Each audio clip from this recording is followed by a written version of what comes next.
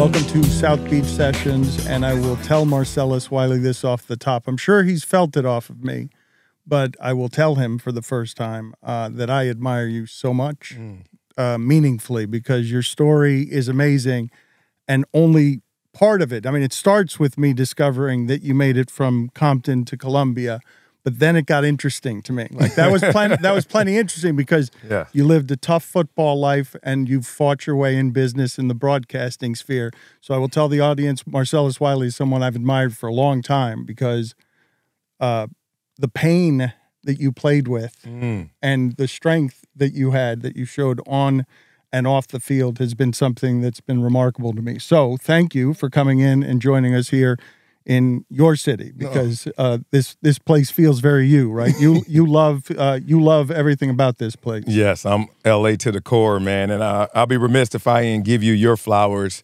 I don't know your age, but I've always looked up to you, always respected you, the way that you could always peel back the layers, the way that you approached the craft, the way that you did it, your success. And it's funny, even through all my journeys since we met each other, I will always reach out with a random text, and it was always at some critical points where I just needed some affirmation, some assurance from the triple OG yourself. So I just want to say that whatever you see in me, it's always this Voltron effect of pulling from people that I look up to and people that inspire me, man. Thank you for that. I will receive it. I don't know if you remember, one of the first times I talked to you was on the Bristol campus in the cafeteria, you and Jalen Rose. How long had you been at ESPN at that point? Woo! I got there in 2007, so I've been hitting the head a lot. When do we have the meeting? I don't know, but you had been there a while, and I came up to you and I said, they're not using you guys right. The breadth of your personality, they're putting you in a box. You come out, you stand in a place, they ask you a question, be the football expert, be the basketball expert, and they're not showing what incredible breadth you guys had. And I just remember, the reason I remember the conversation is because you forced your way into showing everyone at that company and everyone in the country. It wasn't because that place was confining to you. Say it again. And you broke free of it to show people the full force of your personality. Yeah, and it was intentional. I just didn't know when to detonate because you get there, you're a rookie, it feels like, and coach tells you to run a play and you run it respectfully. And then one thing I've learned over the years, that no matter what situation you're in, there's a lion inside of you that's waiting to be uncaged. And usually that comes from comfort and confidence, all these kind of choice words. But basically, you know where those keys are. And it's like, when do I unleash this lion? When do I let people hear him roar? And for me, I didn't know when to do it, where to do it. I was like, first, just have job security. Just stay here. But beyond that, I remember talking to Mike Golick pretty early in my stay there, and he said, you're a storyteller. And he says, you have a story to tell. He's like, stay off the script. Don't do the X's and O's. Don't do what they want you to do, but tell them who you are. And that sounded great coming from him, but at the same time, I'm like, you're Mike Golick, you're on Mike and Mike. Like, I can't pull that right now.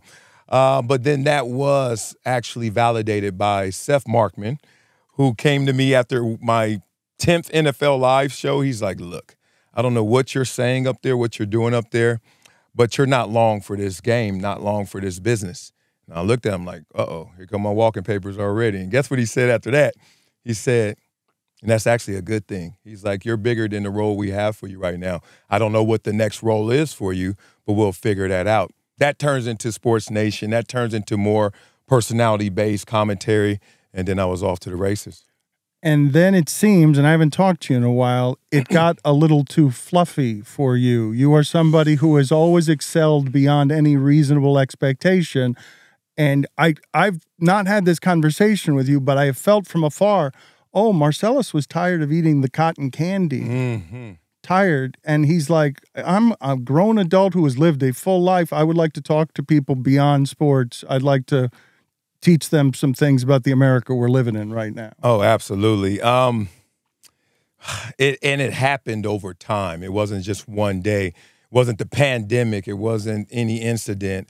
It started with knowing that sports has always been my entryway, my entrance to a new frontier. Like, born in Compton, okay? And Where are you going to get your identity, your self-esteem? How are you going to navigate around all the ills in my community?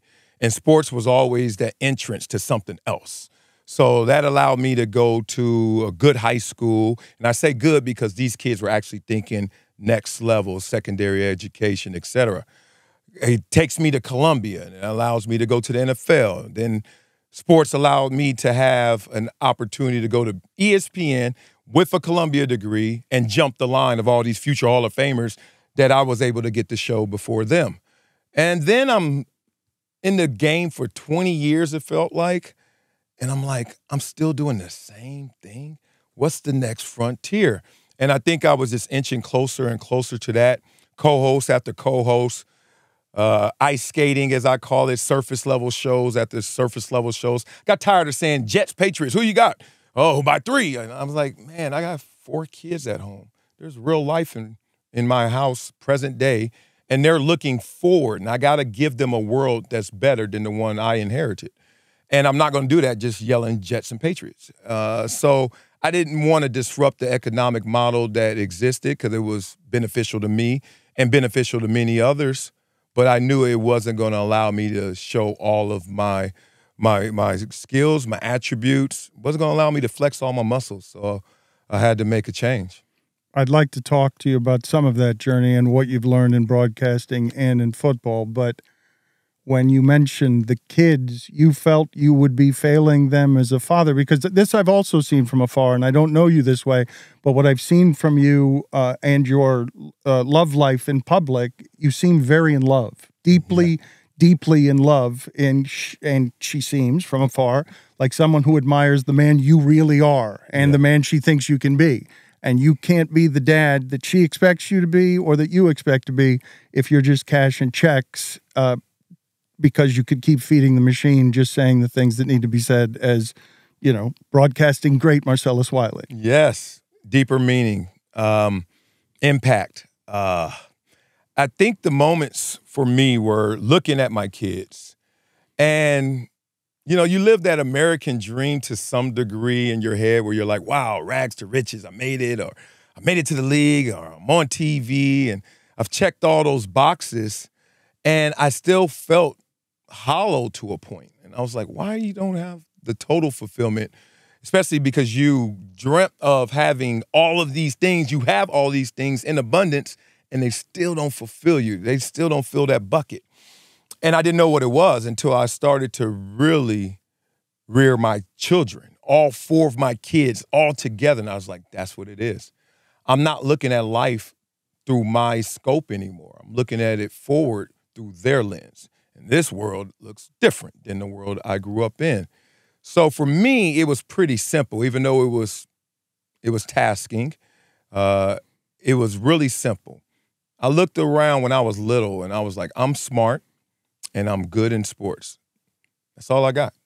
And then I looked around at everyone else and I was like, I saw talent after talent, but I also saw dreams unfulfilled. And I saw the gangs, the drugs, the poverty, all that stuff was in the way. Yeah. But I said, there's something worse here. And it was the low ambition. I saw people who having jobs, not careers. No one, it felt like, that I knew could say, yes, I made my dreams a reality. And I was like, that's what I'm going to do. My goal in life is make my dreams a reality. And use my schoolwork, use my skills on the field to get there. And then when I got there, I did all the simple things that you would do. Buy the cars, date the girls, spend some money, ball out. I did all those things. Still needed to feel more fulfilled. I had my family. And then it hit me, Dan. I'm coaching. So I coach my son. He's 8 years young. And I'm coaching. And I'm literally working at Fox. And I'm coaching my son. And this is when I finally realized what it was. And I'm looking at all these kids. And one day it was just randomly. Cooper Kupp, Matthew Stafford showed up to our championship game. And after it, they all want a picture and stuff with them. So I take them over there, introduce them. Then we come back as a team. And I was like, so who's your favorite players? They're like, Cooper Kupp, yeah. And I was like, all right. And Matthew Stafford, yeah, we love him. That fast, they converted from other players. Then we talking other sports, and they're telling me all these names. And I was like, damn, I really do a job. I really work at a place that I would tear down some of these kids' heroes. I'm actually feeding what these kids are trying to build up. I'm tearing down. And I was like, not me personally, but what I do and where I'm at. And then I started to realize, oh, I can't participate in that anymore that way. And that's what you probably witness, is just a shift of my mindset, my mindset, my spirit of like, I don't want to do it this way anymore. And I knew that was the way to the riches. I knew that was the way to success. And when you abandon that, obviously you're going to either plateau or you need to move on and do it your way. You blew through the gangsters, the poverty. Yeah.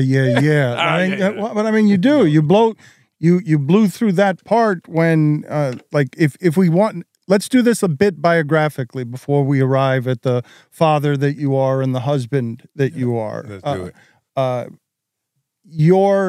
Your scars must run deep, but you're tough, and you just say the gangs, the poverty. Yeah. I'm not tough, but yes, I've learned to give is to get. So if I don't want to get any negativity, I don't want anything coming my way that's bad, I can't give that out. I also learned that attention is invention. So I was a youngster, and I was like, these suckers are everywhere, and they're running the neighborhood, they're punking everybody, they're robbing, they're killing, they're doing all what they do. They're messing with me here and there. How do I get away from this? And I was like, you can't ignore it fully, because you got to learn the code. You got to learn how to navigate through it, walk around this, see this, know what this hat means, know what this sign means, know who they are, know where they from.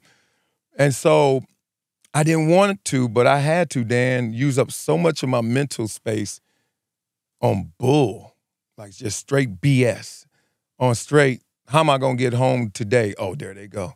Or how am I going to get there and I can't take that bus? Or how am I going to go over there and I can't where it is? And my scars, I'm not tough. That's part of how I survived. I didn't even fake it. I didn't even try and flirt with it. I had no interest in being hard, tough, gangster, running the streets. And that, with the protection of I was good in sports, they couldn't box me in. I had family that was in the streets. My mother had 3 brothers. 2 were killed, murdered. 1 committed suicide, all street life. And that's where we moved from Compton to greener pastures, which end up being South Central LA, which, if you know both, it's kind of a lateral move at best. You were a nerd. No? Oh, bona fide nerd. Straight up front class. No apple for the teacher, but still just raising my hand, intellectually curious. Thought it was not only valuable, but it was the best way to utilize your time to actually sit in class, be attentive, raise your hand, try to learn. Like I didn't understand the paradigm, the dynamic of, no, it's better to be in the back of the class cracking jokes and being cool and looking fresh. I was like, that's dumb. But I knew that was dumb because I had family, like I said, my uncles, who were street life vets, OGs. Everywhere they went, everybody respected them. Everywhere they went, everyone bowed down to them. But every time they came in the house, I saw the real. I saw the real pain. I saw that they didn't have much. I saw that my grandmother, their mom, was constantly on them for real reasons. And I was like, damn, look at the dichotomy of them out there, everybody bowing down, and them in here, they don't know which way is up. And I just lived behind that veil of what a real gangster life was and never, ever tried to play it off and never tried to live up to that part. How does one survive all of that? Because of that? That's what you're saying? What helped you survive it is just you were authentically yourself and just forever wary and eager to learn something, because those are adult processes that you are doing when you're doing the math of very early, I need something better.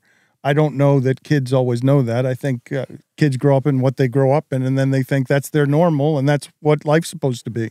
Yeah, I mean, and that's why when you said my scars run deep, is because I did have to fast forward through some of those childhood moments. I had to get past those because I had a deeper responsibility.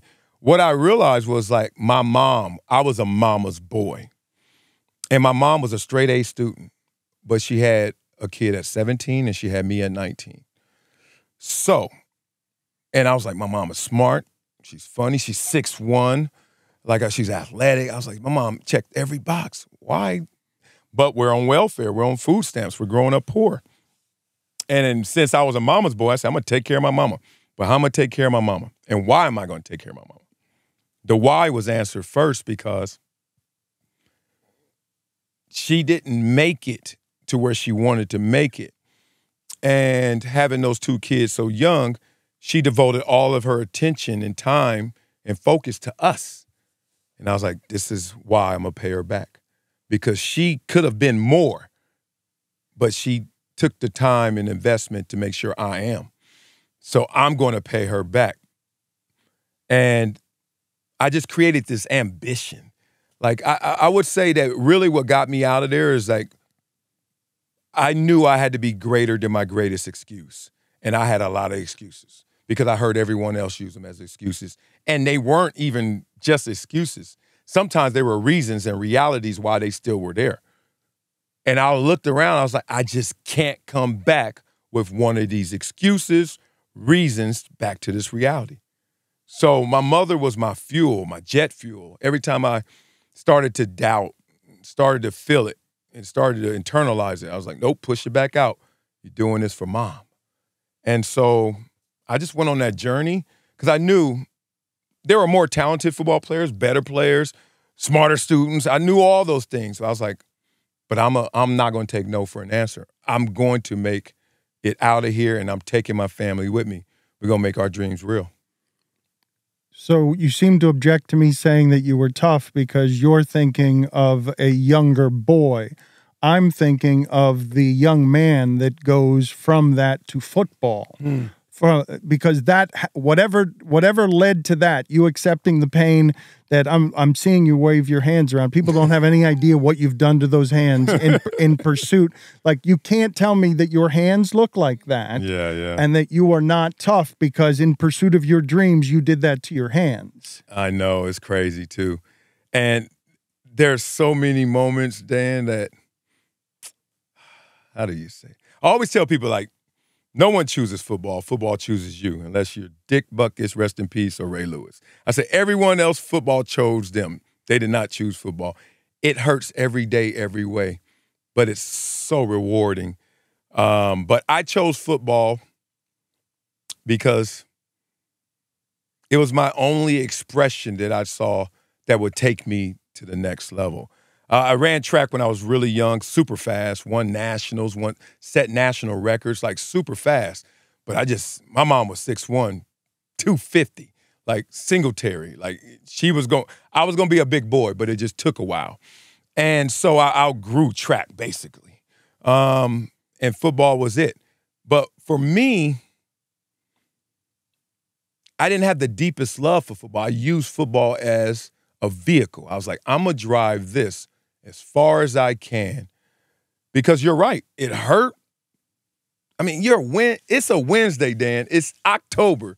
You're 9 years old, and instead of riding your bike, playing your Nintendo, you're putting on thigh pads. And I was like, hell.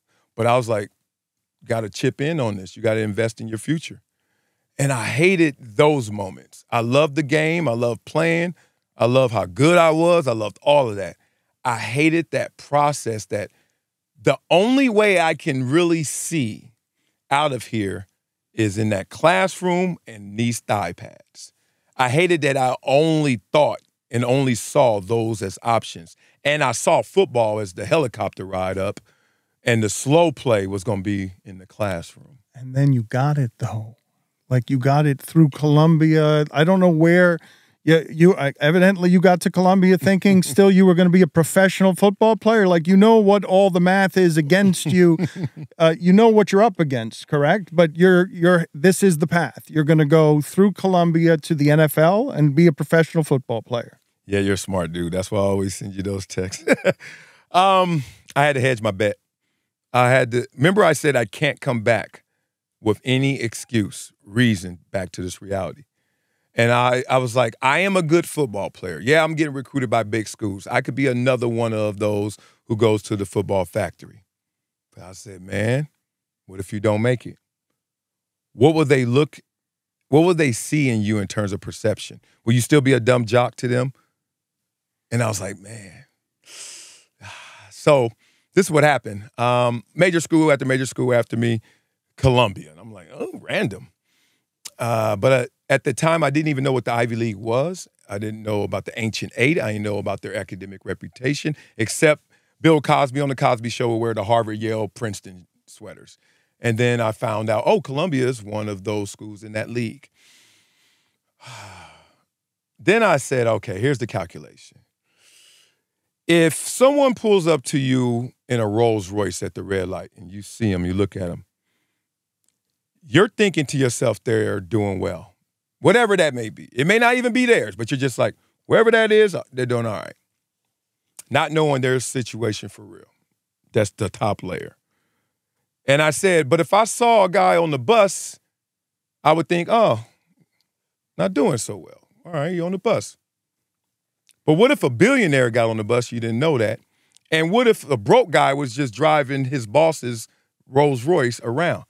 And I just made this like perceptional decision. Like, I need people to perceive me as intelligent, because big black football player from Compton, I just can see them now under their breaths. If I don't make it, dumb jock. More hurdles in front of me, doors closed. Oh, another football player who didn't make it, now he wants to be a CEO, et cetera. And I was like, why do I have to go through that process? And so literally Columbia was going to give me the complexion of the intelligence that I wanted to be perceived. I wanted people to just, and it happened. It happened in life. No lie, Dan. You have double negatives in the sense. Say something makes no sense. He went to Columbia. I got the benefit of doubt all the time. And that's what I was really signing up to receive when I went to Columbia, is do not doubt me just because of what you see coming. And so those are some deeper dynamics that I had to internalize from growing up in the situation that I did.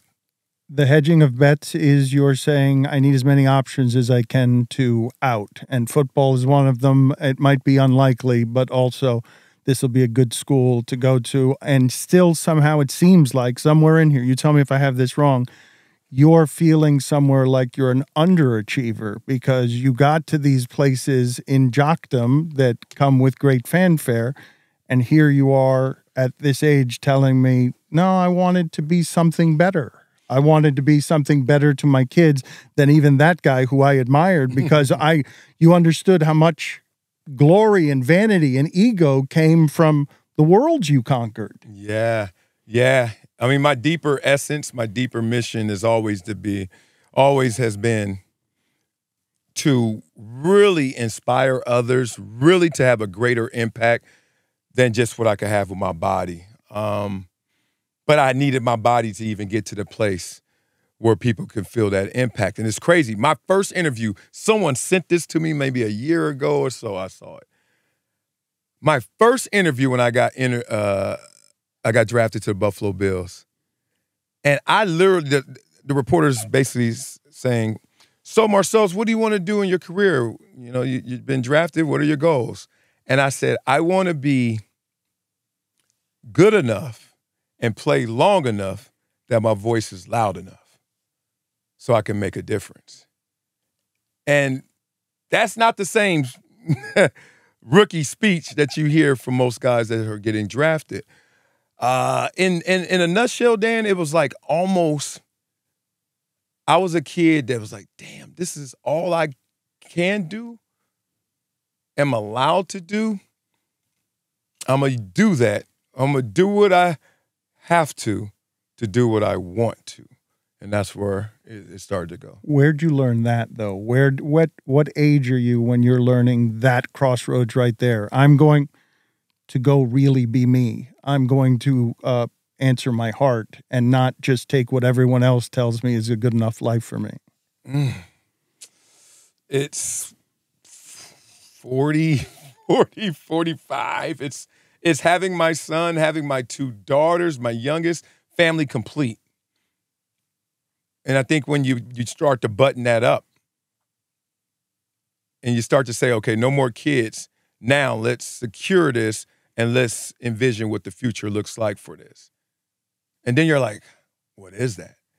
Is that more of the same? And it's like, whew, I felt abandoned.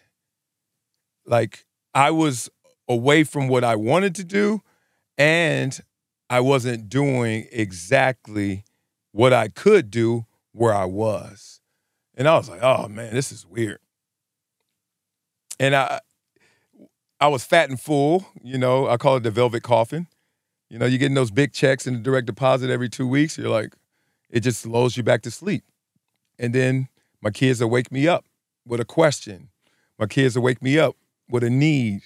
And I'll just keep looking at them and I'm like, you really gonna tap out like this? So if I'm living this way because of comfort, just doing what I can do, imagine how I would live if I were challenged, if I actually leaned into the challenges that I know that I can actually overcome and conquer. So I think it was just my complete family, my wife looking at me, knowing me, and my kids needing me that made me have to come to that realization. What about you? Because you're someone I look up to. And from my vantage point, I've seen a lot of dynamics and shifts with you. And I'm not just talking about in locale and occupation. It just seems like also in spirit and sentiments. What about you? Well, what have you seen? And I will answer your question, even though you're turning it back on me. But because I want to talk to you about love. Because what you're speaking of, and I'm not going to turn this, I will answer your question, but because I'm not going to avoid it. But because I do think that love is the starting point on all of this. What you've just described to me is somebody who felt like, by a very high standard, his own, that he was failing as a father and not being the husband that you thought your wife married and the man that she knows you to be because she loves you. So the love and the strength of that emboldens you. And I would say same for me. I found a woman who challenges me to be my best self and demands it in a way that is so loving and caring and understanding only because she knows what I need for myself. And when you're buoyed from there, one of the things that I've admired from you is like, oh, this man's strong enough to know he needs to follow. He needs to follow here because this woman can open his heart and reveal himself to himself in a way that the challenge is you must accept them, right? You must accept them. The degree of difficulty is who you are. That's who you've always been. And so I needed love to teach me that. Oh, that is it, and that is a lot of what I felt. And I also had in front of me the other alternate experience. So I have 4 kids. Now watch these ages. 24, 8, 4, and 3. You all already know. 2 different mothers. 3 kids from my wife now. 1 from baby's mother years ago. When you didn't know yourself. When I didn't know myself, when I'm checking all these boxes, when the kid from Compton is like, this is the way and this is it and everything's going to change. And once I move to the suburbs and I have 3-level home and 9 cars, everything's going to be great. And I look in the mirror and it's going to be silent or just nothing but peace because he's happy. And there were moments like that, but they were too infrequent. There were too many times where I was still seeking the next, needing more. And when I had my youngest daughter, so that's 3 years ago, that adds up to like the 45-year age. And I'm looking at her and all the moments in one day that she needed daddy, from just the toys too far from her to changing her to burping her. And I'm like, can't believe I missed so many of these moments from my oldest. And so, her and I will sit back light a fire, sit in the backyard, and try to talk and just cry out because we both know we didn't connect like we could have, should have in so many of those moments. And I was a quote-unquote present father, which is a whole different conversation because it's different from being a present father and then being in the home as a nuclear father. But I missed them, Dan. And then now I had them. And that was just another wake-up call to never let them go. So you've made choices about who you are. And so when you direct the question at me, I am trying a business venture on my own, and you can speak directly of what the challenges are, no matter how much you have built up your brand. When you leave and go out on your own, there's a fight to be waged in this space over personality-driven podcasts. There are 1,000 people and 1,000 microphones. You have one yourself. Forgive me. Let's plug it now. Never shut up. Okay, so forgive me because I want the people to know who you are. That's one of the reasons I wanted to do this with you. Because from way back, we were during a different time. We had you on as the love doctor, giving us relationship advice at a time. I'm guessing that you probably didn't know yourself, or your wife would tell me what a fool that guy was. What a fool. But I admired him because he knew everything. That guy was wise about relationships. He knew more about winning than any of us. He's stronger than us. He's cooler than us. Yes. And it seems to me like you have had to make choices on behalf of who you are now, at least in part, correct? And I don't want to speak for you, because of who she knows you to be. Exactly. As a father, like it's the man she loves. Yes. The man she loves had to go out on his own and fight for not predicting the Jets result that week, because that's not the point of having these microphones, and it's not the point of doing everything you did in conquering two worlds, a broadcasting world and a football world. And I don't know which one was harder for you. Great assessment on it all. And my wife slapped me in the head inadvertently when my son was like 2 months old. And so, little man, loving life. I'm working with Max at the time. We're doing our radio show and Sports Nation. I lived at downtown Ritz-Carlton, right above ESPN LA downtown. So 1 minute commute walking right across the hall. And everything's convenient. Everything's great. I got my son. I'm loving life. Let's go. And this was the first time I saw a stop sign. So I went out, I was hanging out, guys in the buildings. And since I live so close and work so close, everything's so close, whatever. So LA, it shuts down at 2 o'clock. I get home 3, whatever. And go to bed like 3:30. Got to be up at 6. Why do I have to be up at 6? Because my wife was like, you knew that you had to be up. It's your shift for little man. If he wakes up at 6, you're playing with him. And it wasn't no rollover. Come on, baby. You know, last night I was out. It was like, nope. And Dan, there was this temptation, and I know this how to rig it. You know, the door lock babysitter. So you go into a room with a baby, you lock the door, make sure it's childproof, let the baby play, you sleep next to the baby, right? I've seen the trick 1,000 times, right? This is my first boy. My daughter, she's way older, so it's like, damn, all right. And then I was thinking about doing it, and I was like, nah. I said, now, this is the challenge. That was the challenge. Would you wake up and be present with your son right now because he wants you, doesn't care about anything else? That always sticks in my head like, oh. And I answered that challenge. I actually stayed up. It was painful, all of the above, took a nap later, but I knew then alterations, edits, start leaning into who you are. You going to still do this? What, you going to be the 19th year NFL veteran, even though you're retired, Al Bundy type, still living, hanging, chilling? Or are you going to really lean into what's real and lean into what's right for you? So that started me on that mission. That day, 2 months after he was born, when I didn't mail it in that moment, I actually responded to it.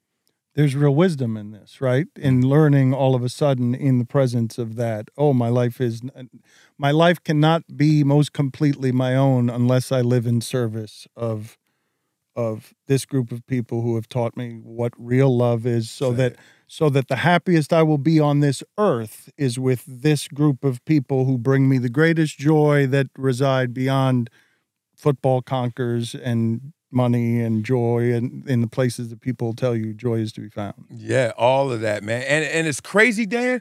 Oh, because I literally grew up dreaming of all those things as the answers and the antidotes to all the ills that I had present day. And then when you get it, now I know why Puffy said more money, more problems. What he really meant is, even if you got money, you're still going to have problems. Like, not more and more. It's just like, you think that you're going to get rid of them with a check. It won't happen. And so I came to that realization, and I just knew I had to lean into what was forward for my children and my family. That made my decision to leave broadcast media in the traditional form a lot easier than people think. People don't know the beats of it. I don't necessarily always unveil it, or I do it sporadically, kind of asteroids, so they kind of get a piece here, get a piece there. But it was a long, tedious process of me changing on the inside and the industry changing on the outside.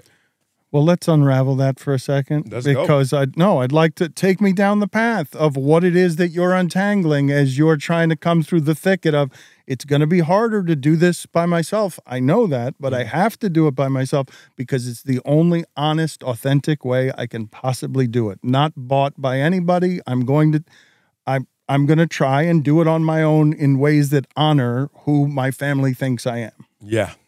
Now, walk with me here. Remember, I'm the kid that was like, okay, got to hedge my bet, basically give myself the highest safety net. Got to go to Columbia. I know I want to go to these other schools. My friends certainly do. But I was like, nah, dog, I got to go here just for the perception. Get to the NFL, play 10 years. All of a sudden, I skipped the line, go ahead of a lot of players who wanted the same gig, and I got the gigs. But if you look and squint at my broadcast career, you start to realize, damn, you had a lot of co-hosts. You worked with everyone. And that started off, it's a Michelle Beto, it's a Carissa Thompson, it's a Max Kellerman, it's a Jason Whitlock, it's a Emmanuel Acho, Kerry Champion, LZ Granderson, Amin El Hassan, yada Amin, everybody. And what it told me is that the universe whispers before it yells. And all these changes, I was winning, but more in my world, losing by law of association, because everyone was seeing a piece of me as a teammate to someone else, but seeing different pieces and never seeing me in fullness. So I'm like, I'll say the same thing. You say it with Jason Whitlock, it lands differently than if you say it with Max Kellerman. I'll say the same thing, Michelle Beto, it lands differently when you say it with Kerry Champion. And I was like, why am I getting taken? Me, the persona, not even me, my identity, just the persona. Why am I getting taken all across this landscape in terms of who he is, what is he really about, who is he? When I'm like, I'm me. I'm the guy that can work with anybody because I'm good with everybody. But that wasn't really the summation. So that was part of it as well. And I think the last part of it was the fact that the opportunities in front of me, it was a challenge. They said, basically, look, we could keep you fat and full in this velvet coffin, or, dare I say, you bet on yourself. Just like I bet on myself when I went to Columbia, but I still could make it to the NFL. I was like, I've made that bet before. And leaving Columbia, this what gave me the confidence, Dan. No one knows this, but when I was graduating, in our school paper, they wrote up the salaries that they knew of all the graduating seniors. And of course, I was number one. I got drafted. And then in that article, they also wrote that the Ivy League was now going to have their third active player in the NFL, me. But the Ivy League had 6 owners in the NFL. And that hit me like, I am not going to get caught up. I am going to bet on my brain, not on my body. But still got to do what I need to do what I want to do. And I kept going.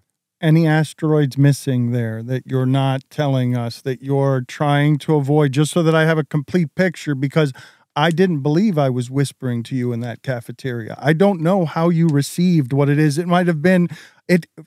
I will tell you that in what I felt like was a spiritual moment for me, I was overstepping my bounds. I did not know you that way. Right. I'd read articles about you that made me feel like I knew a little bit because of how much you revealed about what your physical pain was. Yeah.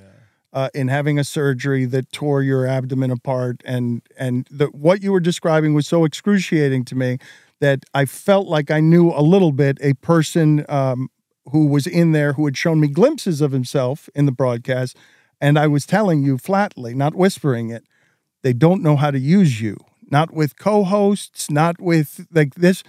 You need a couple of things here just so that you could be your maximum self, but they have to feel like support to you, not like you need to get along with everybody because you're not the talent here. Yes. Let's talk through that. So in real time, present time, it's a compliment. Like, okay, you have your own show. Now your show is with Michelle Beto. Amazing. Your show's with Max. All these names. Great. And I was like, I work well with them, but I work better in a different setting, in a different environment, in a different format. But it's not this one. So it's like, now what do you do? Because I don't have the power to create that, what I'm talking about, nor do I really have the deep intel of what that is, but I know it's not this. So I didn't want to slap the compliment away of thank you for this job, thank you for this show, etc. But behind my eyes, it was a slow death in terms of my brain cells based on the subject matter, and I was entertaining people. It's fun, but it wasn't making me get any greater in terms of my identity, my essence, my impact, the things that mattered more to me. So I was just basically having a job that was satisfying, but not gratifying. And I hated that. And a couple of my bosses started to sniff that. And they were like, what do you really want to do? And I told them, in this last round of contract talks, I kept saying deeper. And I knew that was going to get met with resistance because that's not the model. And I was like, I just can't do water skiing monkeys. And I can't do Dak sucks or is Dak top 5 like every other top. I just can't. And I don't want that to come out like those who do are bad for doing it. But I'm me and they're them. So. Oh, but it sounds like you also realize, okay, I'm keeping my fame alive. I'm keeping pieces of my identity alive. Nobody has any idea how hard it is to retire as a football player, physically broken, and look at the landscape that is the rest of your life that you're going to limp through in a great deal of pain because of what the sport did to you. People can't understand. I don't even know what's harder, getting to the NFL or retiring from the NFL when I look at both of those things. You can answer that question. Yeah, look,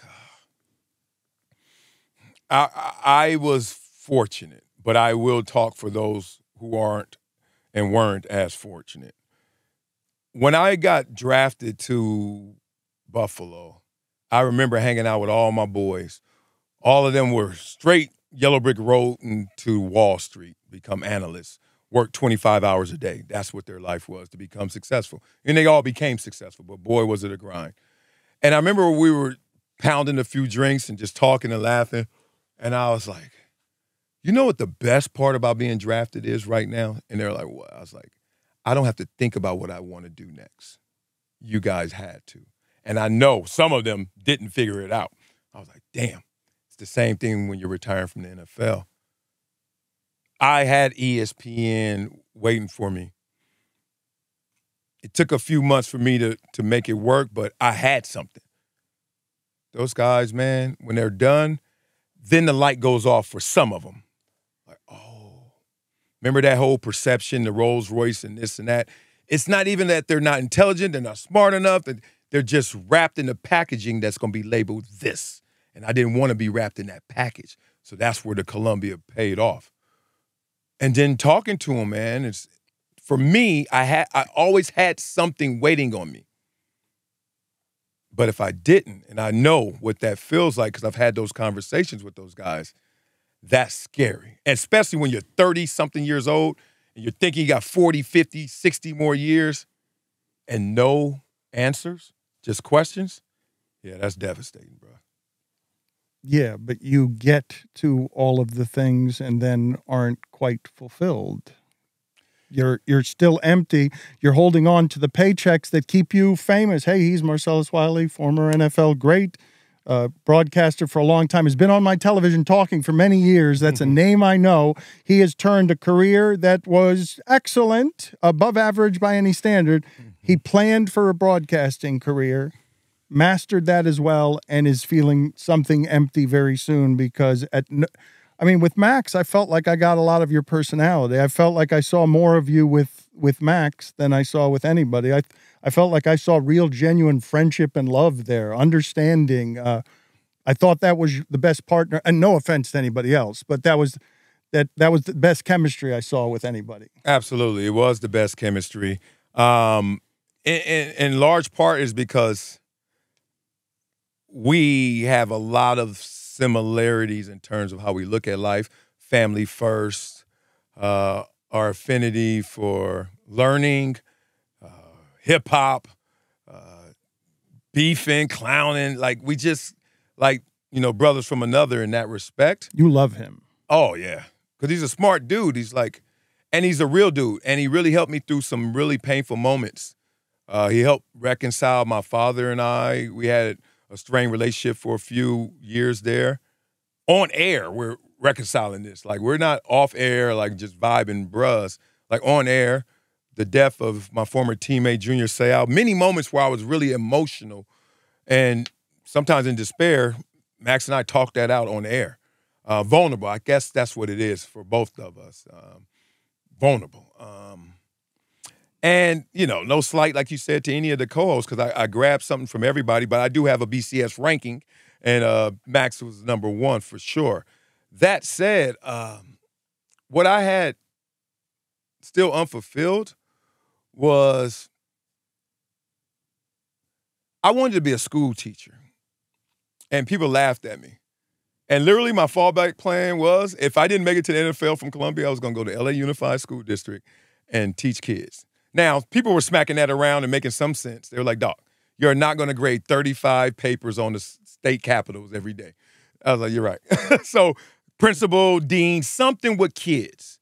And that's what I was always in pursuit of. Where can I go to educate, entertain, and still flex all my muscles? So what I'm doing now is trying to rig sports media, lifestyle, entertainment culture, how we communicate in a way that has a positive lace to it, educational base to it, but it's still entertaining. Like, you're basically giving them their medicine in the candy, and I'm trying to do that. Well, you can teach people a lot of things about a lot of different subject matter, but I'd like to go back to something that you said with some chest on Max and some pride. You said vulnerable. We had a relationship that was vulnerable. Where have you learned wisdoms about the value of the best relationships always having that? Oh, man. The experience speaks for itself in terms of I'm a firm believer to give is to get. So if I want to get this love, I got to give this love. If I want to get this openness and freedom, I got to give it. And I'm like that all the time. And then I read the room, I read my personnel, know thy personnel, and I realize not everyone is receptive of that. And Max was. Max was vulnerable as well. His father being a shrink, him going through life experiences, and the death of his brother, all those kind of things left him vulnerable.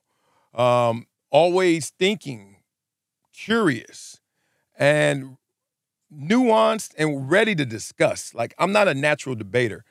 I hate that because I'm like, I got to pick a side. Just reminds me of my childhood, Crip or Blood. I'm like, neither. Now that's a gang because now you got to avoid both of them. And I'm like, oh God, I hate binary choices. I hate a world where you got to love something or hate it. I hated all that. I'm like, I avoided that my whole childhood, picking which side of the street.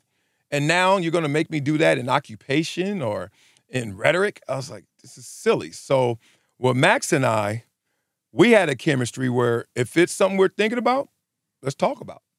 And it was just that simple, man. And that led us to get into places where I wasn't with any other co-hosts. And I think the audience felt the same way. Most fun you've had professionally?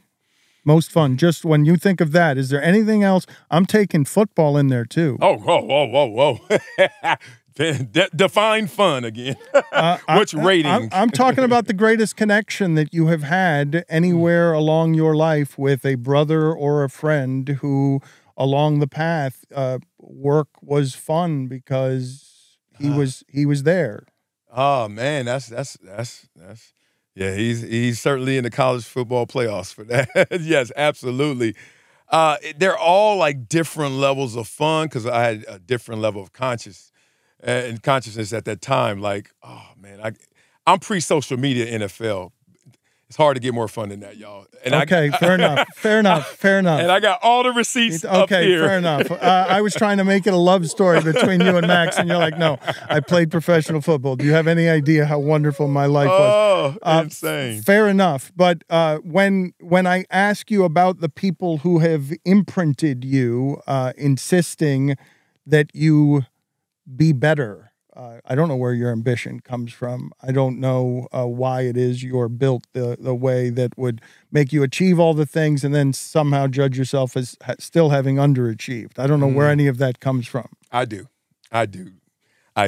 It comes from, you know this, looking at your balance sheet from your financial advisor. I remember not having money growing up, and you have a bank account. Then you one day get enough money where you got a CPA, you're meeting with all these financial advisors, and they're talking way deeper than you know, but you got to trust in someone. And that's the experience of the young athlete. But the second generation athletes now obviously going to have a leg up. But I remember getting my first statement, and I remember seeing this line said, unrealized gains. And I was like, oh, what's that? And I was like, that's the money you could have, but we're not going to touch that. We're not going to mess with that, but that's what you could have. I grew up in a community, and it started with my mom, looking at her every single day in every single way as unrealized gains. Like, she could have, but she never did. And so what I now base myself on is, did I do all that I could and I can? Because I know what she was incapable of doing and didn't allow herself to do. So that's always like my reflection. It's like, and it's not a burden. People think like sometimes when I talk, they're like, oh man, you're tortured. I'm like, nah, B. I just know that I have a deep motivation that I have now aggregated all of the unrealized gains of my family, and I'm going to make sure I make that imprint in this world. Did I hear blame for your mother in there? Because you're saying she could have and it was unrealized, and I would think that there would be a whole ton of variables that you're expecting her to overcome there that might be very difficult to overcome, but you're expecting them because that's where the greatest love resides, and that's what you demand of yourself as a Wiley. Oh, yeah. You must have been in our house. When I became a teenager, I started to not rebel, but have dialogue. Let's say deeper dialogue, really vocal dialogue with my mother. Like, okay, Mom, 17 and 19, you had us. We're 13 and 15 now. Your turn to live. Mom was like, oh. It was just like to get old Betsy started, to get the car started, it was tough for her. So she ended up being a postal worker, but she was so much greater in my eyes, so much grander in my eyes, but that's what she became, and I loved her for that. But I always used to challenge her and say, what do you really want to do? Because that's what you're just doing. So then in that conversation, when you're playing that tug of war, you start to realize the grip you have. You start to realize your strength because you're making sense. Because now you're seeing your mom become vulnerable. You're starting to see her weaknesses. You're starting to see her run into her challenges and stopping. And all that empowered me. All of that made me say, it's my turn. Because I see what my mom did well, and I see what my mom fell short in. And instead of using that against her, I'm going to use that for me. And so, yeah, we used to have those discussions. And I was like, and that's why one of my mantras is be greater than your greatest excuse, because we all have them. But my mom could have easily turned the corner and became more if she wanted more, but she loved what she was. And then I make it to the NFL, and it's a wrap. Like she beyond the proudest mama ever, right? Dat mama. I'm that dude, she dat mama. And I'm like, oh my God, this is the craziest thing in the world. And I let her live, man. I let her live until she passed away in 2005, breast cancer. Where does the dialogue go when you're thinking about your own kids? Because if I can dare to assume that I know anything about you, I'm guessing that your mission is to be of the greatest service to them in every way that you could possibly be, or you will have failed. Mm-hmm. Yes. Yes. Fully motivated, fully dedicated, all in. It's weird. I just want them to have the engine. This is something I used to talk about all the time. With Max, we used to talk about, I want them to have the hardware so that the world could apply any software and they're able to run efficiently. Give them anything because their hardware is built up. And that's why it's so important that I attack the sensibilities of today's media culture, messaging, whatever's coming at them. It seems like we have fewer decoders out there than I desire. Let's just say that. I wish we had more people who would say it the way it really is, say it the way that we all need to hear it. I'm very blunt, very direct, but I do it with a smile, so maybe it is received differently. But I wish we had more people that just told these kids which way is up, instead of saying, no, it doesn't matter, wherever you want to go, whichever way you want to, that's the way it is. And that's the problem. I think that you and Max need to get back together, and you need a partner, not because you have to have a partner, but somebody who could live in service of some of the things that you are in making some of the things you make because they believe the same things that you do. I don't know that maybe you can explain it to the people. I don't know that they understand the labyrinth that you had to navigate in broadcasting to now, I'm guessing, be able to speak most freely and authentically about yourself in a time in America where your voice has some wisdom in it as things around us collapse. Yes, yes. The whole journey, I mean, you're doing shows, you're loving it, you're on the road here and there, and it all was simpler back then in terms of the topics, the whole agenda seemed like just to entertain and educate fans, but from a reality base that is now much looser than it was even 10 years ago. I got into it because I love to translate the message, translate the experience of what it was to be a professional athlete. Simple as that. I was like, this is me being a school teacher. Yeah, I could do it, but I'm going to do it on a desk, and I'm going to do it with a suit on, and I'm going to just talk to people with video. Yes, I'm a teacher still, but I'm teaching them what sports really feels like and looks like. And then you start to realize, oh, wait a minute. You're going to have to make a choice, bruh. Either you're going to have to get in one of these circus tents and do a little more theatrics, or you're not going to be all pro. Let's just say that. You be on the team, you can make a player here, but you ain't going to be all pro. So are there inauthentic versions of yourself that are now performing on television in a way that feel like in any way soul-selling to you, because you have to be not just you're trying to be your most authentic self, and there are elements of this that are performative. Like you have to put on a show, and I don't know, did you think you were compromising or selling out in some way by trying to do television the way you were being taught to do television? No, and that's part of why a Dan LeBatard comes up to me and says they're not using you like the way that they should. And I'm sitting there realizing that I'm not at the top of the mountain in sports media because I'm not built to do what's necessary to do. and become that guy or those guys up there. Like you said, it's performative. It's not a slight. It's just like, I'm not doing that.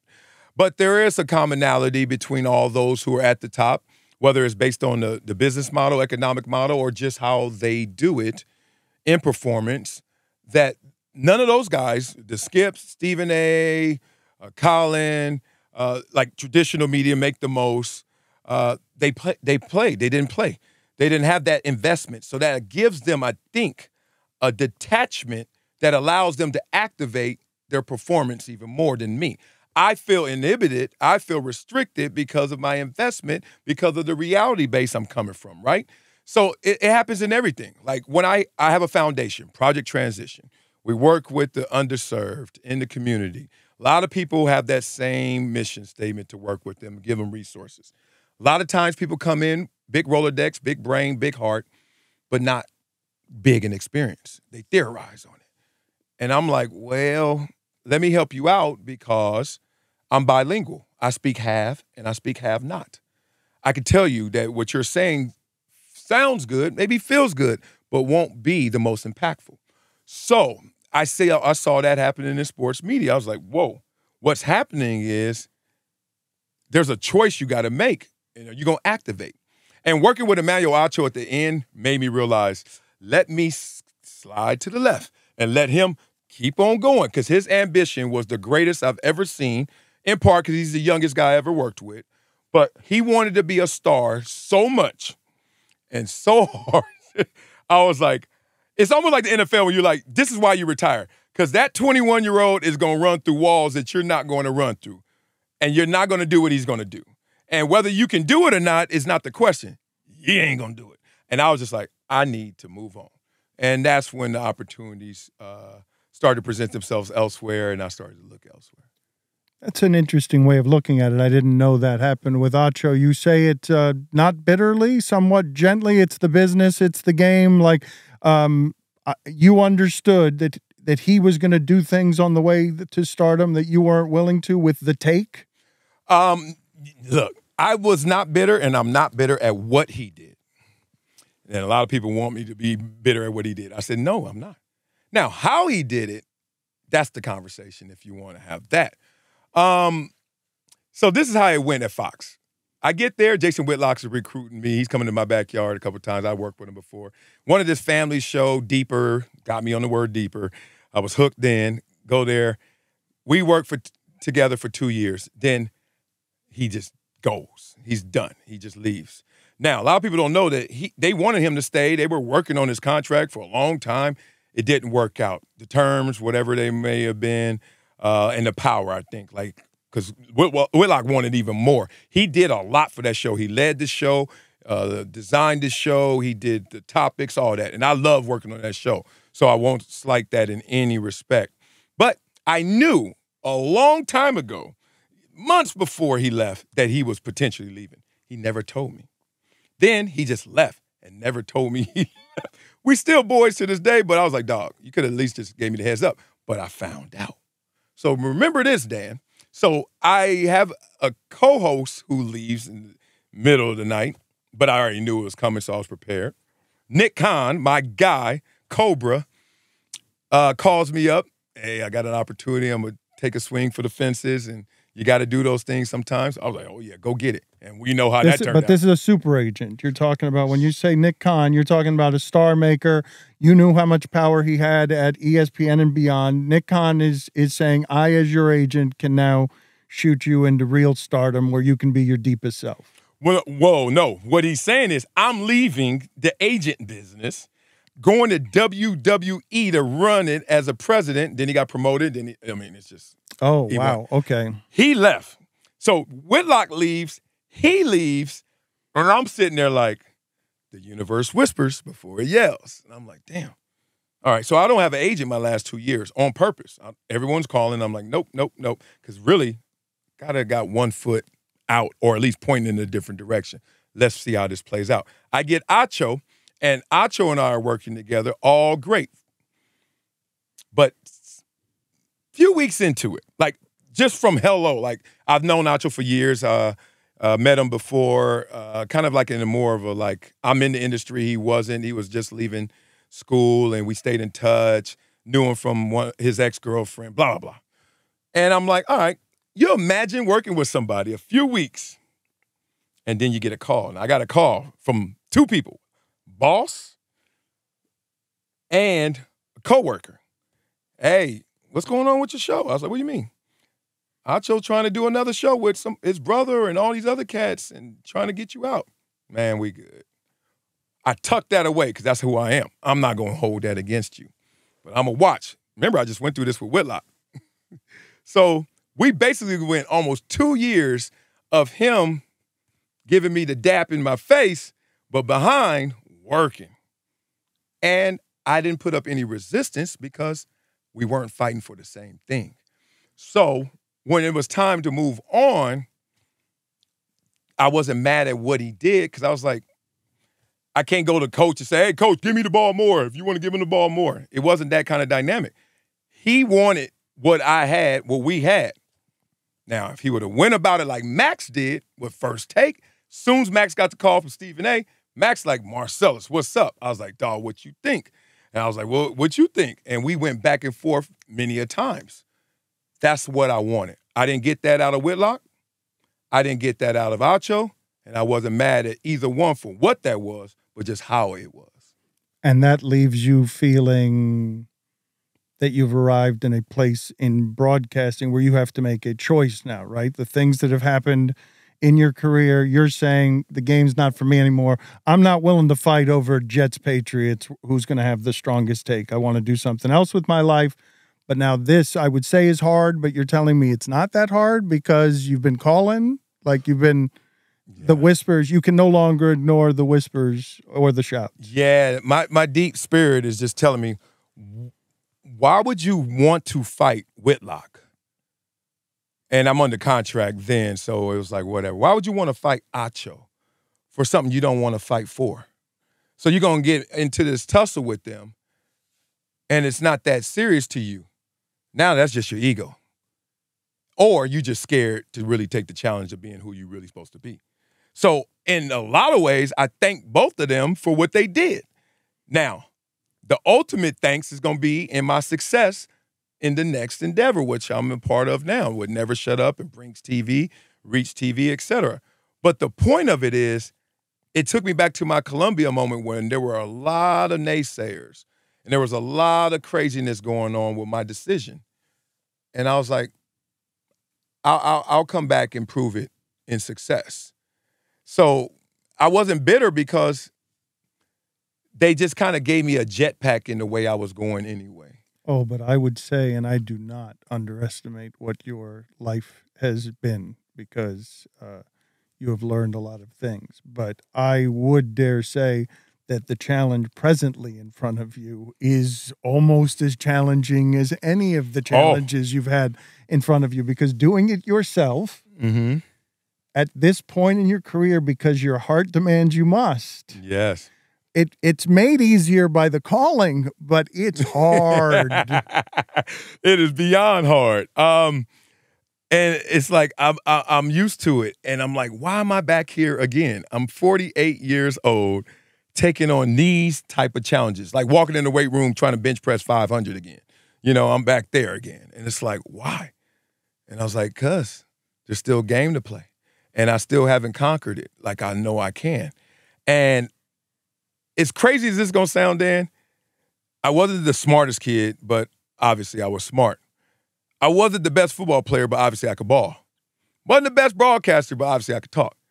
But what I'm on now in terms of impact and trying to help people, I got a chance. That's where my muscles, that's what I've been ultimately designed for. So with that, thankfully I'm not doing this by my damn self. Having a partner, when the contract talks were going on, I'm talking to all the different outlets out there, everybody, even some of the other majors. I got an opportunity. So John Brinkus, former sports science host, we partnered in Brinks TV. What that allowed me to have is ownership, equity, something that I can give to my kids. Something that is very important to me is to not tell my kids that here's your money, or figure out who you are without anything of legacy, without anything built into it. So you know how it goes at working at Fox, ESPN, which is amazing, but once you're done talking, all you could do is, hey kids, this is what daddy saved from you, saved for you. And I was like, golly, I want my kids to be a part of a legacy, be part of something of ownership that daddy gave them to start off with, not just, okay, go figure it out with what daddy has left over. And it was just a different mind play. It was a different skill set that I knew that I had to start to activate, or else, frankly, I was going to take my kids back to the same situation I was in, just dressed up differently. Well, tell me, because I'd like the vantage point of what you saw, and if you remember the look in the eyes of your children when you recognized that what was looking back in their eyes is our dad is fat and happy. Yep. Yeah. And you know what? Now let's have some therapy. It takes me back to those challenges I had with my mom, where I'm like, Mom, you could do more. And I didn't want my kids to see me in a position where, Daddy, you could do more. Daddy, you don't care if Dak is top 5, top 10, do you? I was like, no. I mean, like, he topped something, got a football field in his backyard, and he got $200 million, like he's topped something. And I was just like looking at my kids and looking at my reality and looking at the fact that I have not yet fully flexed my muscles. And people don't understand what that means, but you got to know what that feels like. Imagine people are giving you cheers and love, and you're like, that's 70% of me, 80% of me. And I'm like, what if they saw all of me? How would they take that? And that challenge is ever present. You right now, you're building your own company. Tell me your challenges. Like, you had to confront this same moment, this same conversation you had to have. What are those challenges? I can give you like an endless unspooling of challenges that I did not expect, that include the idea of having 44 employees and feeling a real and genuine responsibility to like build, I don't have kids, to build something for people that I care about, that can exist as a media thing in Miami, that the whole thing's collapsed. Like the whole media shit is you've seen it. Mm-hmm. You've seen how few seats there are. Absolutely. And so in Miami, there exists a thing that has, that can have some vibrancy and some love in it.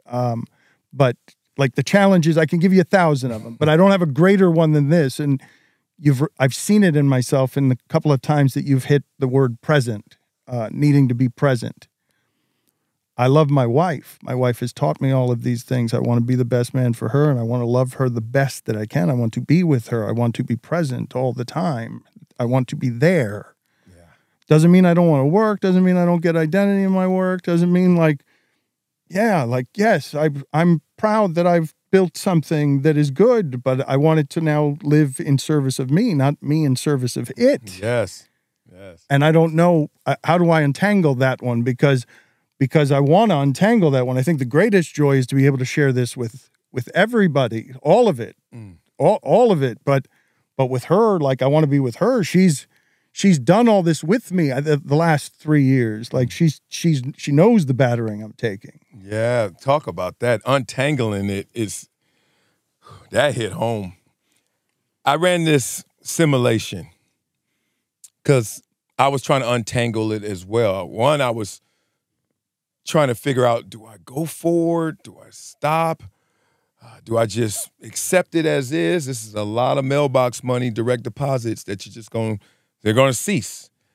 And in the process of untangling it, I had a simulation at home. One of the offers for me was to go to New York City. And I was like, all right, do a show in New York City. First things first. I was like, all right, let me run the Strahan plan in my life. Now, I'm not Strahan, right? So I'm like, all right, I have 3 little ones here. You could pull off Strahan. You could pull off all of the things Strahan, and with real depth, Yeah. with Oprah real depth. Yeah. Yeah, I meant in terms of his family dynamic, like not married, older kids and the teenagers, whatever it may be. I was like, I'm not that. So I get where he can go cross country every week during football season. I'm not that, but let's see. I call it the stray hand plan. That's the homie. So I'm like, let me see if I could do it.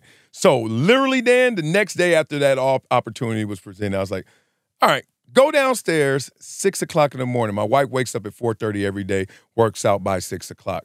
I was like, this time, I'm just a fly on the wall. 3 little kids and her. You know, potentially I'll be going all week, and then I'll come back home with the money. Let's see how this goes. And at 6 o'clock, one of my daughters tripped on the stairs. Then my boy comes down. He wants breakfast early. And literally my wife is on her spin bike, and then my other daughters sleep upstairs. And I'm like, oh, no. And you, lifelong overachiever, have a mess on your hands that you can't handle. Yes. And then it's too much for you. It's overwhelming. And I'm like, you can't do it. I was like, there's no way I can leave this family, be present. Can't leave this family, leave my wife, leave this. And scratch that scab that I had for my oldest, my 24-year-old. And once again, not be there in those intimate moments. So what helped me untangle it, like as you were talking about your challenge, is I just dropped the rope. And that's when I was like, I'm leaving broadcast media. I'm still talking, I'm still listening, I'm still going back and forth engaging, but I'm leaving that. I am going to do this on my terms, and at least in terms of locale, and make sure I can stay still and do this and be present for my family. Scratch that scab. I don't know the depths of what you're feeling there. Do you feel like you were not ready as a father to be a father when you had to be a father? Oh, no. Compared to me now, that guy, yeah, he was good then, but boy, he's a whole different animal now. But I mean, look, I was 24 in Buffalo playing football, still had 7-8 years to play.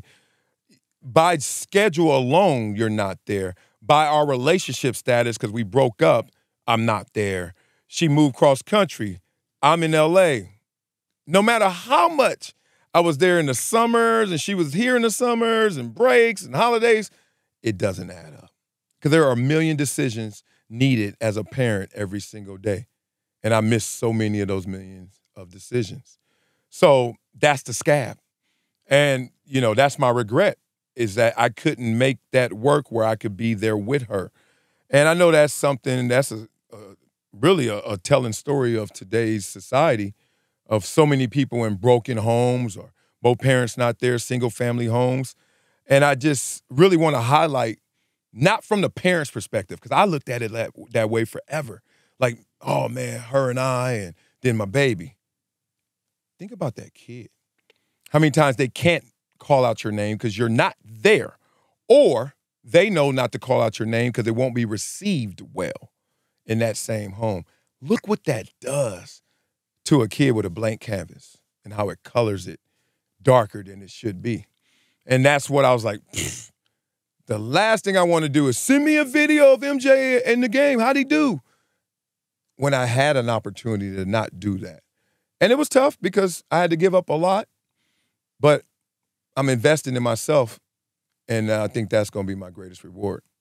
You blame yourself there, or is there shame for you there? Because the standard you have is an exacting one. I don't know how forgiving you are of yourself.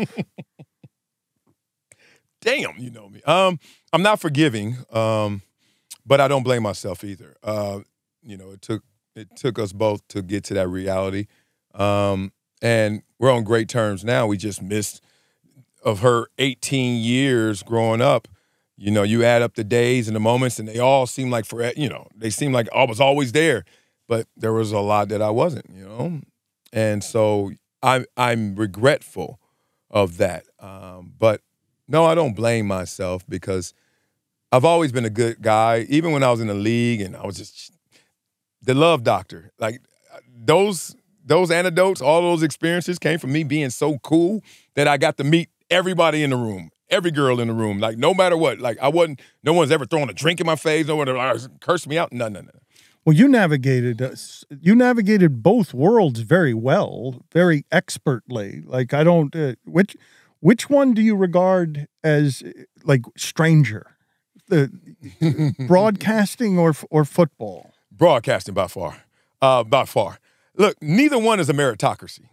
We like to say sports it's the closest thing we have to it maybe now, but it's loose now, even sports. And certainly broadcast is like untethered now. It's almost like, forget it, like whatever. If you know someone, if your agent is so-and-so, you know so-and-so, you willing to go there, it's pretty much 777s.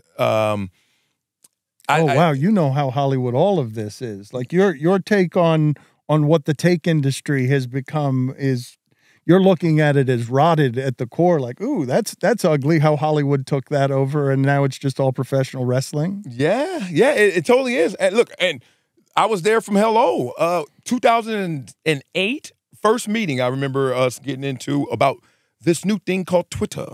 And it's all the executives and all the hosts and all the analysts, and we're sitting there, and they're like, all right, okay, this Twitter thing, we got to be careful with it. We can't give away all our information. We can't tell them everything what's going to happen on the show. Be very protective, be private, but just try to gain audience.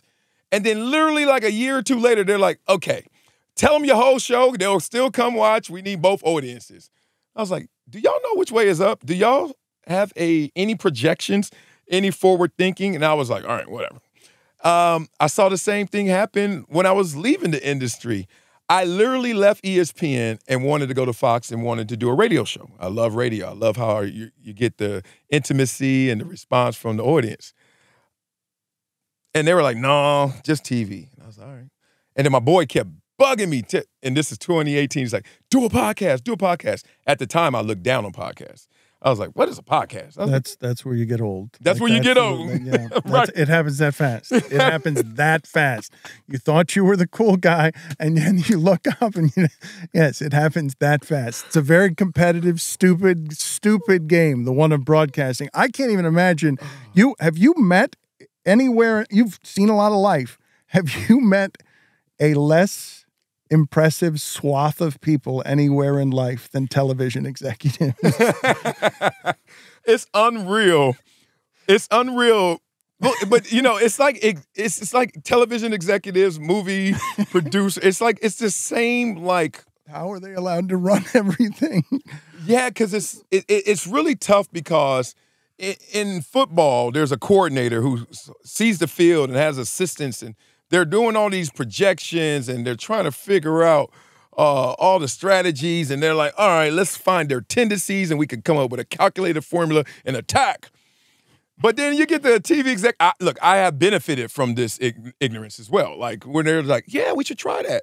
And I'm like, wow, that easy? You think you got to go to Syracuse Media School and, get your PhD and you got to have all the resume. And they're like, no, it was a nice brunch, and I think what you said makes sense. Let's try it.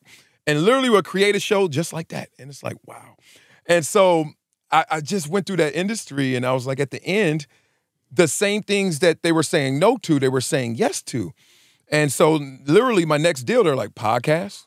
You want to do radio again? I was like, that was just 4 years. Yeah, well, you were ahead of the game without realizing you were ahead of the game is what happened, right? You didn't understand what was being whispered to you about the profession, that yes, you needed a support system in place to grow the person you would become on American cable television in everyone's homes. Like, you value that platform. Yeah.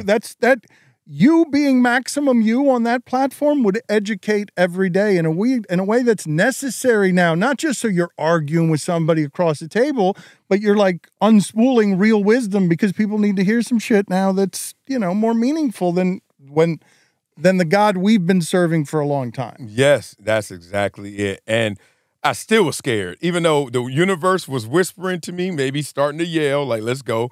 Whitlock leaving in midnight hour, Acho wanting it all. And I'm like, okay.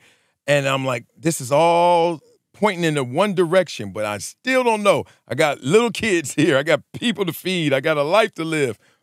And then Pat McAfee, I remember being in my driveway. I don't know what day it was, and he had some video where he was giving out $1 million to everybody. He just signed that FanDuel deal. And I was like, at that time, I never watched his podcast. And I was like, that's a podcast? And then all of a sudden you start to do your research. And I'm going backwards. I'm like, 2017, he couldn't work at ESPN, the same ESPN I got 2 jobs at, and he can't get in the door because he's the punter. And now he's coming back with a vengeance to lap everyone in the industry 18 times over.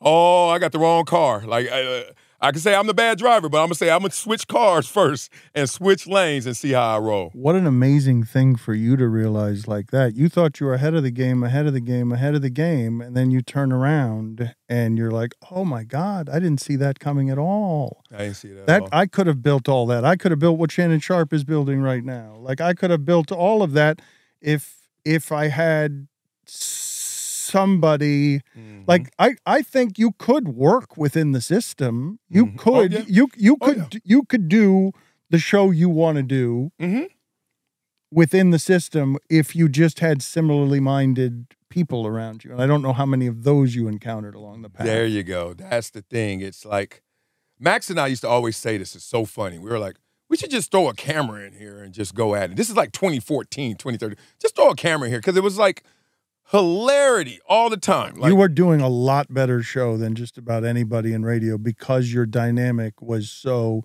I mean, like that, there was nothing. If you had put that on a simulcast every day, real friendship, real brothers, growing up together, learning things about each other, and being more vulnerable at microphones than most men like you are willing to be. Yeah. And that's what we were doing. And we had so many funny comparisons and contrasts. It was like billboards. One's the rapper and one's the national typewriting champion. But he was the rapper. That's right. That's right. You're the one who won the typewriting championship. I'm the nerd. You're the champion. Like, yes, you guys had the perfect chemistry for spending 3 hours together laughing. And furthermore, that platform would have been, or it was something. How many people got to know you through that? Oh, yeah. Know you for real. Know you in ways that Los Angeles never knew you before that, because there's something different about. You're that big-ass voice, and everyone is impressed with his credentials. Everyone knows who, and you are extending to Max. We're peers. We are equals. I'm the athlete, and you're the journalist, but we're brothers. Yep, and that's how it was, man. I mean, thankfully, it was in L.A., even though we were doing great national numbers and we were a local show, we were like keeping up with the big dogs. Being home, like everywhere I go to this day, there's not going to be a post or video ever of me without someone saying, Max and Marcellus, come back. And, Max and I have talked about that. It's kind of like, all right, in your back pocket, you got something there. When do you play it? Do you play it? So we've had those conversations, but they have been 30,000 feet up in the air. We have not tried to nail down particulars. And that's part because that's my boy. And it's like, dog, ESPN is paying you for another year or so. Don't even think about anything else, but think about what's next in that year or so. But do not rush to do something else. Why would you ever? And so. Oh, but the two of you being able to do anything together with the wisdom you've accrued about like real life shit. I mean, Max, you talked about helping him with his brother's death. You can try to help somebody with that, but I've been avoiding people for 2 months because I don't want anyone rummaging around too much in that bin right now. Like someday, but at the moment, like it moved me when you said that you've been there for him in times of, and each other in times of crisis. Yeah. So you're right now in your stage of grief, if you want to label it anything, is just the distance, the avoidance. Right now, I can't. It hurts me to admit that because I'm a bit ashamed of it. But it's just I can't. I know I need to hurt in order to heal it. I know I need to feel it in order to heal it. I'm not trying to talk about psychobabble. I just have never felt anything like this, and I don't know what it is, and I don't know how to I don't know how to manage it or cope with it. It's just it's a daily weight that you asked me about challenges before, and I maintain and will maintain that the greatest one is that I want to be present in all the loving moments with my wife.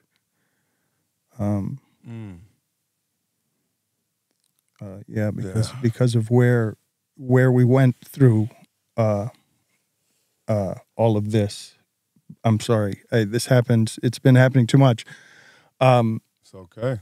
It's okay, man. But the one of the challenges has been trying to do this every day, the grind of what this is every day when I'm not quite emotionally in the space where you have to be to do it correctly.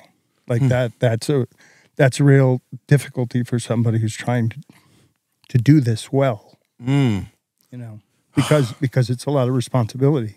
Yeah. You know, I mean, can't feel or heal for you. I've always challenged this. Tell me, my mother died in 2005, and to this day, I have not dealt with it. My sister dealt with it immediately and still deals with it to this day. She goes to the grave site.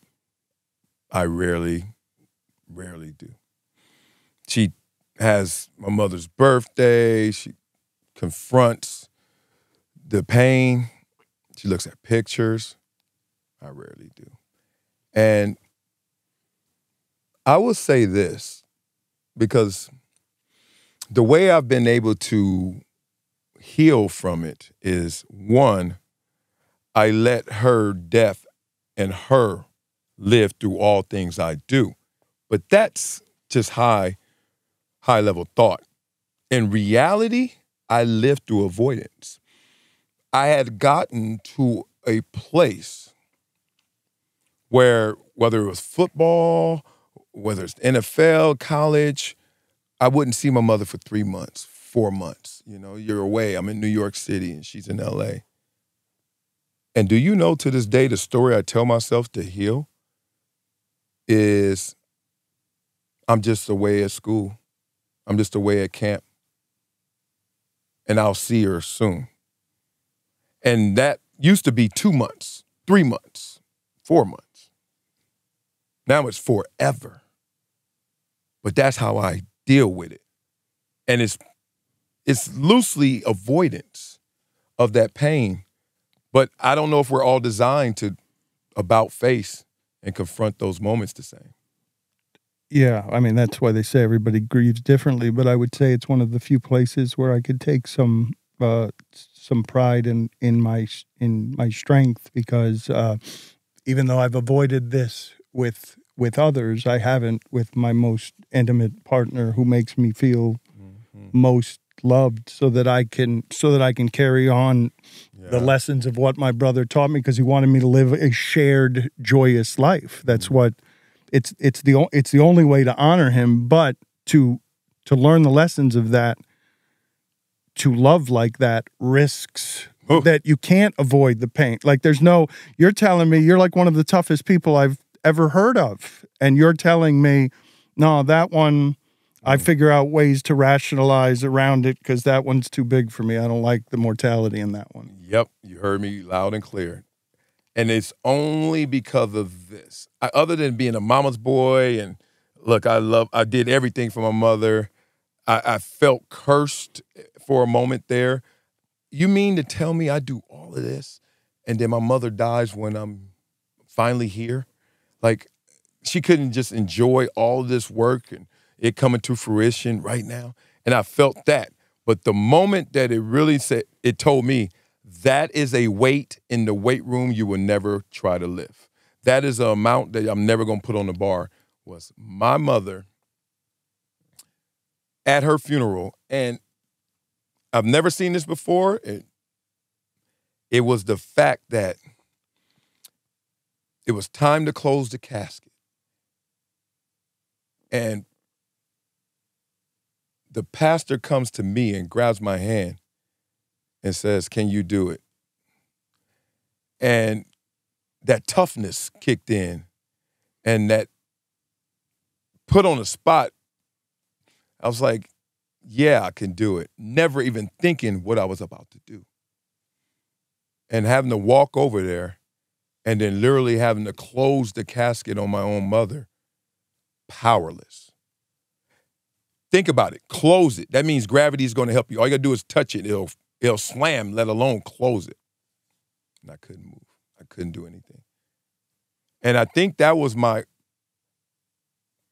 activation to avoidance. Like, I can't. And I want to, because I know the therapist would say you should, you need to. But the realist in me is like, some things you just can't do. And that's one of them for me.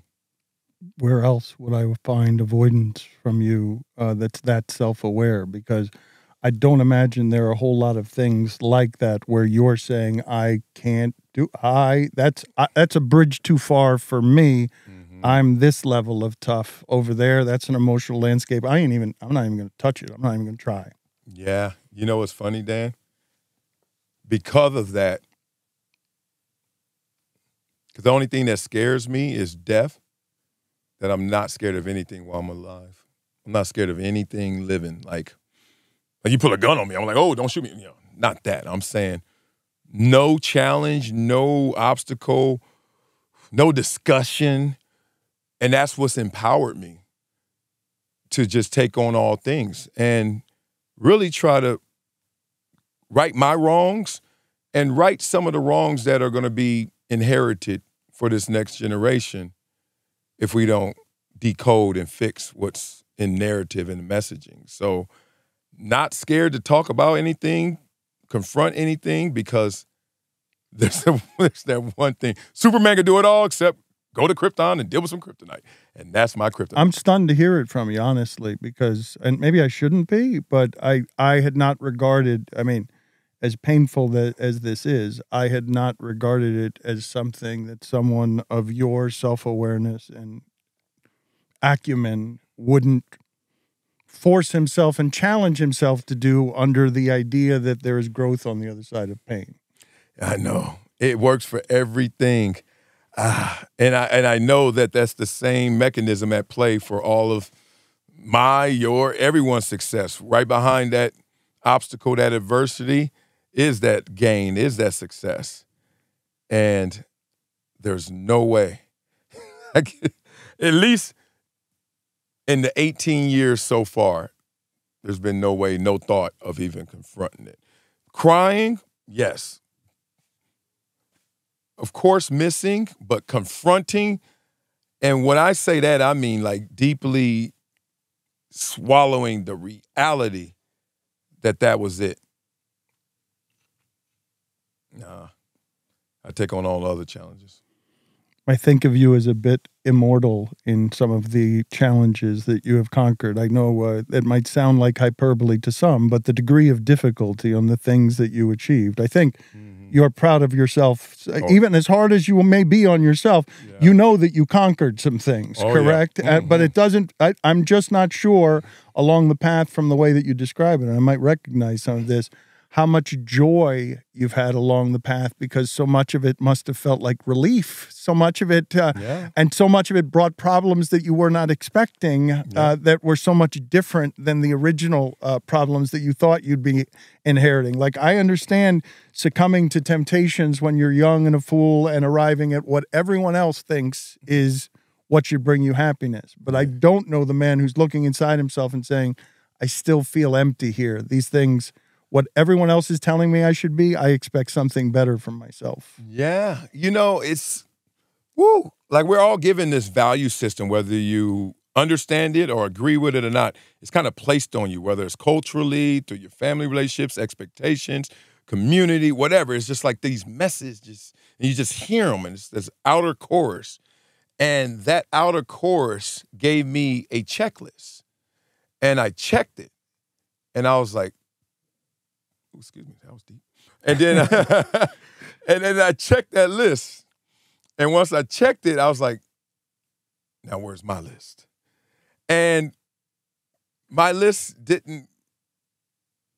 it wasn't congruent with that. Some of that, but not all of that. And the same guy that wanted to enjoy and did enjoy NFL riches is the same guy that also wanted to grade papers for fifth graders. Man, it sounds like you were a bit trapped in a football player's body. Like you had to choose and construct this particular prison to get out of your circumstances, right? Because football doesn't choose you.